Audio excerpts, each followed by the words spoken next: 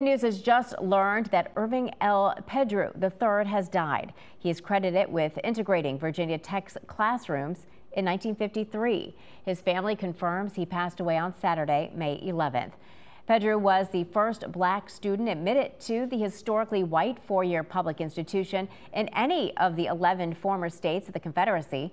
He arrived in Blacksburg more than half a year before the Supreme Court's Brown v. Board of Education decision, and during his first year was the only African American among the university's 3,322 students. In 2003, Virginia Tech named him Peddrew Yates Hall for him and Charles L. Yates.